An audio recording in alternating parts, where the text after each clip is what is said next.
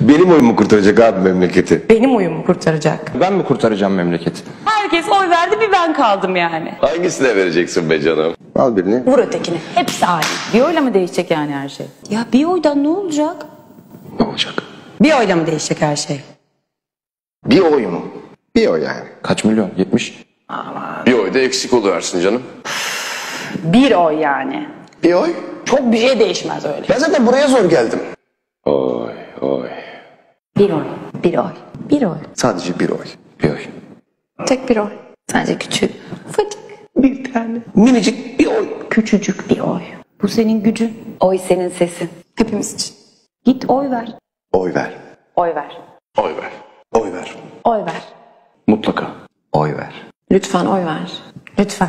Lütfen oy ver. Oy ver. Bir oy, bir oydur. Abi bir oy neyi değiştirir ki? Şimdiye kadar oy verdik de ne oldu? Ben mi kurtaracağım ülkeyi? Hiçbir şey değişmeyecek ki. 2011 seçimlerinde 52 milyon seçmenden 10 milyona yakını oy kullanmadı. 10 milyon. Seçmen sayısının %20'si. 10 milyon. İlk iki parti arasındaki oy farkının neredeyse tamamı. Sadece kullanılmayan oylardan bir parti oluştursak meclisteki üçüncü büyük parti olurdu. Bir oy çok şeyi değiştirebilir. Sadece bir oy.